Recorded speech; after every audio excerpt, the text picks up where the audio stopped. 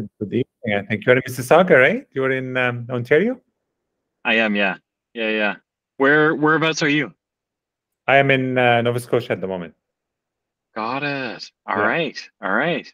Okay, and Amazing. I was trying not to fan out on Tareq here and try not to get too hyperactive, but it's too late. Too late.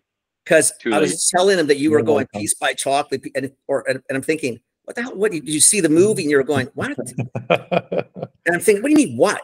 And he goes, that's who we're talking to. I'm thinking, no shit. If this is the same guy, oh my God. Yeah. The movie is so sweet. So we're a little lucky, but you're lucky because we already got some of that out already. Well, I'm going to repeat it because I don't care, because I was so excited. I'm ready for it. Oh my I'm God, I'm ready so for it. excited. Bring I'm going to give you bring shit it a on. little bit. I'm going to give you a little bit of shit though.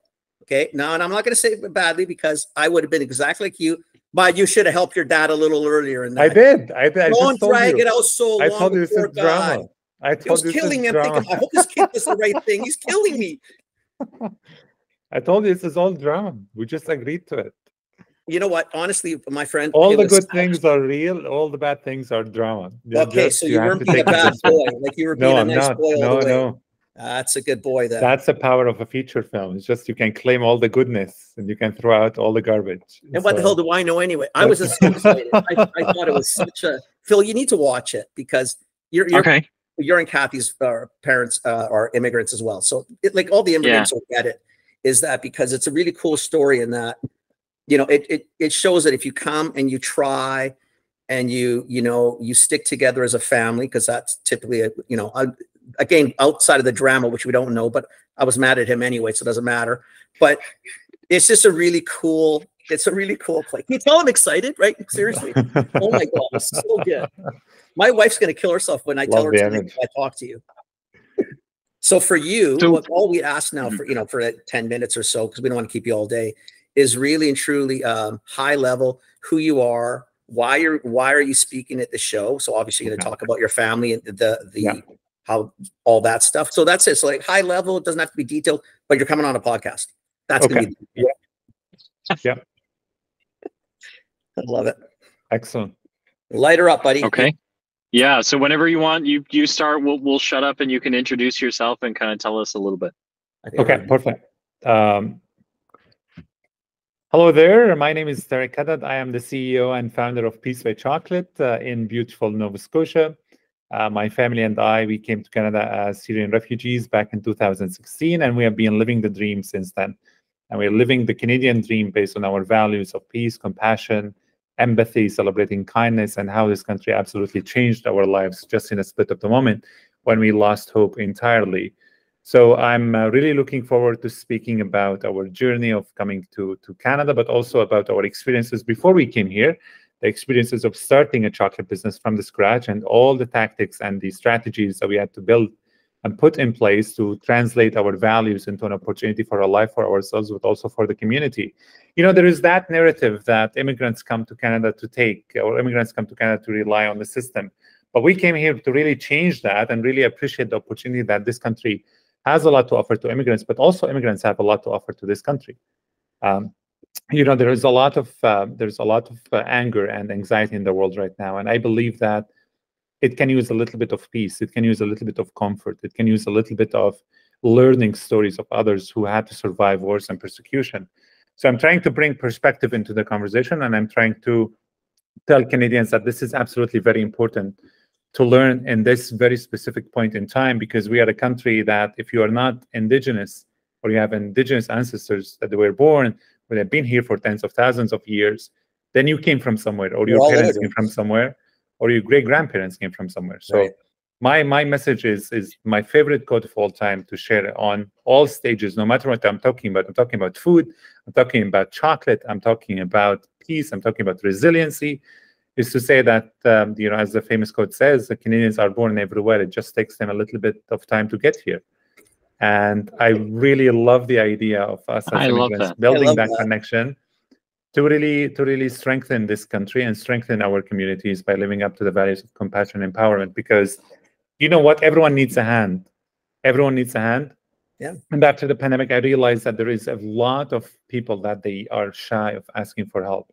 So I believe that as a company, we have absolutely mastered the art of how do you reach out to your community, asking them for the right help in the right time to help you grow, to help you also reflect, and to help you be in the business that you want to be, but at the same time bring in a little bit of community sense and social aspect to your business, because that's very important in today's age. We're not running a business anymore that's only focused on profit or the bottom line.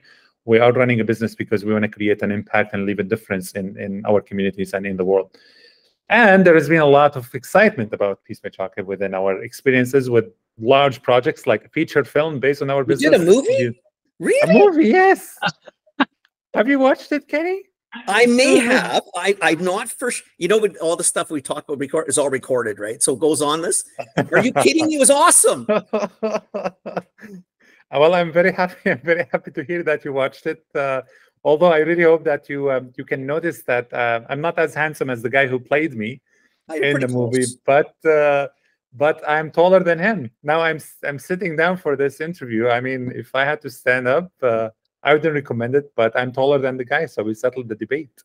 There you go. It's I really hope that everyone gets a chance to hear about our story, to watch our movie, to read our book, just to bring a little bit of positivity in today's world, because I really believe that it is by chocolate. For those who are going to listen, you should watch it. Like, really and truly, it's very inspirational, because it's a truly Canadian type story, in that, to what we said before, this country is built on immigration. There's very few people that are indigenous to these lands. I mean, most of us came from elsewhere. So it is one of those ones that I think you'll really appreciate. But for those who don't know or haven't watched the movie yet, they will all watch this after this. They should, yes. I hope so. When did you guys come, and from where? We came to Canada from Syria. We were born in Syria. We're all a Syrian family, but we had been in Lebanon for 3 years before we came to Canada as refugees, after we lost our home, after we lost our chocolate factory, after we lost our lives and livelihoods. And Canada was the only country that opened the doors for us, and that's why we ended up here. Although we have applied to almost 15 countries around the planet, but Canada was the only country in the world that has accepted us. So really, we are very thankful. Yeah. What? Nothing in Europe? Not even for an interview. I applied literally to go everywhere. I applied to go to Portugal. I applied to go to Germany, to Sweden. I even wanted to go to Australia, but not even a single country really accepted our application. Oh, wow. And the reason why we ended up in Canada. Screw those guys. We're better off this way. Oh, we're happier. So yeah, it is, a story that I don't share it quite often, but I'm here in the country because of a very small act of kindness. A cab driver who told me about this country, a cab driver who changed the lives not only of myself, but 32 members of my family are here because of him. Wow. I'm not going to be able to meet him again. I don't know how he looks like anymore. I don't know his license plate, but he changed my life within a 20-minute ride back in 2015, and that's why I'm here. Amazing. So never underestimate the power of small acts of kindness, because it really changes lives. Yeah, just a little kindness, a little love, a little understanding, a little compassion. Absolutely. Yeah. It really goes. It really goes a long way. So yeah. I'm very excited, because the business is growing. It's a very success story right here on the East Coast, and I'm very actually looking forward to bring that energy from the East Coast to the West Coast, and just share it with everyone there, because I haven't been to BC since 2019, so before the pandemic, and I'm really excited. I'm now an ocean person. I came from Syria. We didn't have an ocean there, so now you can't take me away from the ocean. I mean, the Atlantic still is my thing, but I'm fine with the Pacific. Take me there. It's all good. All the country's good. The country is perfect. Absolutely. But once you live by the ocean for that amount of time, I think you get attached to it and you get really connected. You do. And it really inspired a lot of our flavors and a lot of our designs and our wraps right now that are heavily attached to the whole idea of being connected to the country and really being able to promote it. As a business, you are an ambassador. When you make a product, no matter what you make, you're an ambassador. Not only to your company, not only to your values, but also to the place where you work, to the place where you're representing your community. So we have to elevate our games to really meet the standards that our country has expected from us, and our community in Nova Scotia has also expected from us. And I really love just food businesses, and I really love every business out there to realize that there is a big potential in taking care of your people first. I talk about people a lot. I talk about people because we have experienced horrible things in our lives, and kind people did kind things to us. Horrible people, they did horrible things to us. And when you live in a war, you have two perspectives, and I think you enjoy it both. And you just start, I think, living your life differently. So I'll bring that to the I think you bring that to the table. It's amazing. Amazing. Because for the most part, all I can appreciate of what you went through is what I saw on television, watching the movie, watching other movies. But what does that really tell me? Nothing. I watch, and 20 minutes later, it's over for me. I didn't live it. Like, and I honestly, I mean, it probably made you who you are and made you a stronger person, I guess. But I wouldn't want to live it. I mean, it's just horrific. It's horrific. I mean, what you take out of it, God bless you, is that you again, I feel like I know you because I've watched that movie. Is you brought that though, like you didn't. It is what it is, and it was what it was. But your dad came with all of you and said, "No, absolutely, we're going to do different. We're going to make this work." Absolutely, and you know what? Families stories and families businesses, they have a different layer of challenges and struggles. You have different visions, you have different experiences, you have different journeys, and how do you bring all of these experiences together, and how do you bring people on board with what you are seeing? Because sometimes as a founder or as a CEO or as an executive, you see things that no one else sees them, right? Like no matter what you do, there's a lot of depth to the story and a lot of depth to the way that you operate from anywhere in the C-suite, right? In any company that not a lot of people really see. And when you're running a family business, that's double layer the challenge, because you have to navigate through these connections in a way that really keeps the values all intact and really make sure that everyone is on board with what you're trying to tell. Sometimes sons don't listen too well to their fathers, and things. I'm just saying. I'm not saying it was you. I'm just saying sometimes maybe that's a movie. That's I don't know. Maybe yes, you see absolutely. stuff like that in life. But the difference is actually is that really our family, they were all on board with the idea of creating the business and getting to call it Peace by Chocolate. That was very important to us, because since the moment that we landed here, we realized one thing, is that if there is no peace, there is no business. If there is no peace, there's no life. If there's no peace, you can't go to school. If there's no peace, you can't build your life. You can't do anything. You can't have children. You can't raise a family. You literally can't do anything. I can't actually even record this with you folks without really knowing that, hey, the roof above my head is not going to collapse on my brain in any second, because of an airstrike or a bombing. So we can't imagine that here, right? Because we just don't. It's just so we don't know conflict. Like Canadians don't know conflict. What conflict do we have? Like, really, That's right. Yeah, absolutely. And that's why, the moment that we came to this country, it was very important for us to translate this in an understandable way. And our way to everyone in this country was through chocolate, because you know what? Chocolate is universal. It's like music. Everyone understands it, right? Makes you happy. It makes you happy. It brings you joy, and also it kind of connects to people always for the sort of occasions, the gifting, the celebrations. You gift your mother Mother's Day gift. You gift your spouse or your partner a gift for Valentine's Day. The top one thing actually for Valentine's Day is chocolate. It's not flowers. It's not actually flowers. It's really chocolate.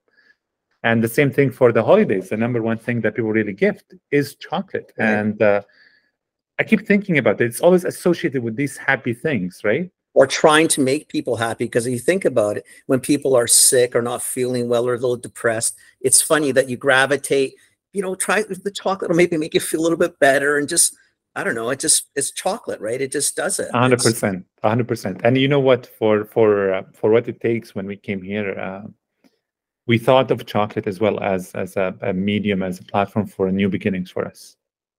And you need to find your own new beginnings in many ways. I've actually connected with many Canadians after the pandemic, those who were losing their sense of belonging. And I was just trying to tell them about our story. And then people were reinventing themselves back, after things started to look better in 2022, 2023. And then they just started celebrating renewal, reinvention, and they have their own rebirth. And I think second chances are so powerful once you take them with a learning curve throughout what happened before. So this is really the thing that has inspired us before, is because, listen, we lost our factory back home to the war. We didn't want to lose it again here in the country. And that's why peace was so important to us, because we called it peace by chocolate. We didn't even call it chocolate for peace, because peace has to come first. If you don't have peace, you don't have chocolate. You don't have a business. And that's what was so important. That was the key goal for us. And I really hope we succeeded. I really, really hope. And I think, one of the biggest things is, hey guys, I'm invited to go to BC to speak about peace by chocolate. So it worked somehow. I think it on the other coast.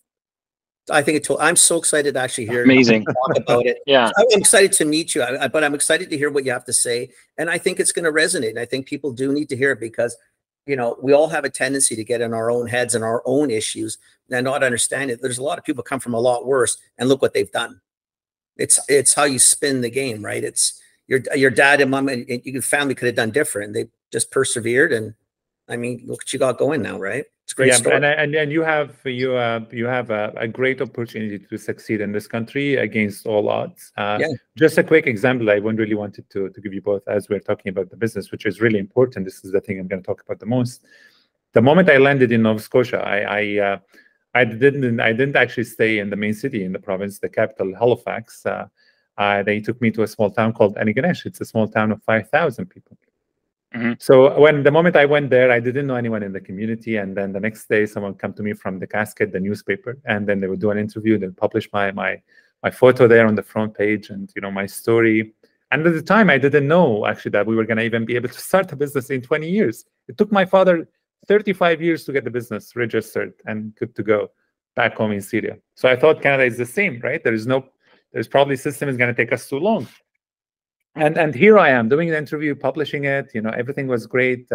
In a few days, I was having a coffee at one of the coffee shops in town. And then a guy would come to me and say, Tareq, welcome to Canada. And by the way, I had a welcome message from 3,000 people. Everyone was so kind. Everyone was so lovely. Everyone was coming and shaking my hand on the sidewalk after I knew who I was, after I sent 4,000 friendship requests on Facebook after I came here, because I'm trying to build connections. So everyone knew who I was. And then someone would come to me after a few days. I was enjoying actually a very nice cup of coffee. And then someone would come to me and say, Tareq, I saw your picture in the casket. I saw your interview. I read it. It was nice in the beginning. He said, welcome to Canada. But then he said, why did you come here to take our jobs? And, there was that misconception that immigrants and refugees, they come to places like Nova Scotia that was suffering from shortage of jobs, right? The people, they were leaving to Alberta or leaving to the north. They were trying to find jobs. And then I looked him in the eye and then I said, we did not come here to take jobs. We came here to create them. And trust me, I had no clue what I was talking about back in 2016. I had no clue that we were even going to be able to start a business. And then the fun part that actually keeps me thinking about it every single night since then, is after a few months, we had no clue that we're going to start a chocolate business. After a few months, we started a chocolate business out from our home kitchen. And then back in 2016, we opened our first chocolate shed, chocolate kitchen next to our house. And then our business was growing so quickly, so fast that we needed to hire employees. And guess who was our first employee? It was that guy. No way. It was the guy who doubted us from the beginning. And we were just trying to prove that actually immigrants are contributors. And and I was so happy and I was really thrilled that the community has rallied around us. I believe in kindness. Community is very kind. Canadians are very well known for being so nice. And I think from what we have done since 2016, it was all because of them. It's all because of kind people. Yeah. And when you see the angry folks on the news just yelling or shouting against the values of Canada or immigration, I truly believe that the DNA of this country is a kind one, is an empathetic one, is a compassionate one. So we hope. That truly believes in people. Yeah. And once you believe in people, magic can happen, right? Yeah. I mean, the country might be going through a tough time economically right now. The people might be suffering somehow. But when you compare it to other people suffering around the world, Yeah. you know, when you compare it to someone who's just counting down to death, it's been their life experiences for ages, that they don't have any support systems in place. Yeah. Canada is one of the G7. Many Canadians forget that Canada is one of the is the second largest country in the world. Yeah. And that no one comes here to take away anything from anyone, but everyone comes here to contribute and to give add, back and to add. Absolutely. So yeah, I mean, that's the whole point. Absolutely. Anyway, we love it. I mean, I could talk to you for hours. So yeah, this was I can talk to you for 10 hours. I know. But I'm hoping that you come onto the podcast. I will try not to be as excited because now I've at least met you. Probably not. And I will watch the movie. Give your dad your homework. Give your dad a huge hug. Give your mama, like, seriously, what a wonderful story. Yeah, I'm seeing in 5 minutes. So before you go, there is some homework to be done. So if people want to watch the movie or read your story before they get there, because I feel like this is kind of important to do. So before you get to FoodPro, if you're going, where do they find the movie, and then where do they read your story? The movie is actually the movie actually is available online, video on demand. It is you can just visit the movie website, peacewaychocolatefilm.com, and you're going to be able to really find where to watch it. But it's available online streaming. It is on Crave. I think it is available on Prime. Yes, it is available on Prime. Yeah. Anywhere that you can find video on demand, you will be able to certainly get your hand on it. And we're trying to actually bring it to many more places. We were actually on major airlines in the country. We're now in Canada. If you're traveling to come to the show, look it up on airlines. It might be on your airline that you're coming on. We're trying to actually put it everywhere. And so far, we have been really lucky to have been found. You know, we have found the support that we did, because it's incredible, really, how everyone was connected to it. But yes, absolutely. If you're coming to the conference, if you're coming to FoodPro, please do watch the movie beforehand, because you're going to connect to the story on a different level. If it's not, a whole different story. If you have the book in your library, read the book. We have a detailed book. I don't know, actually. If you're reading one page a day, probably you're not going to make it until the FoodPro. But read faster. If you read faster. If you look us up online, if you even go to our website, peacewaychocolate.ca, we have some short videos and short clips that can introduce you to the story as well. It will make it a little bit more relevant as you're coming to attend the session. Okay, guys, you got your homework. Tareq, thank you very much, and then we'll see you at FoodPro. It's amazing. My pleasure. Thank you very much, gentlemen. No, thank you. It was Thanks very nice meeting you. Take care. Give your papa a hug. Give dad a hug. I will. Absolutely. 100%. Seeing him shortly. Sounds good. Take care, my friend. We'll chat soon. Phil, you hang on. Tareq, enjoy the afternoon or evening.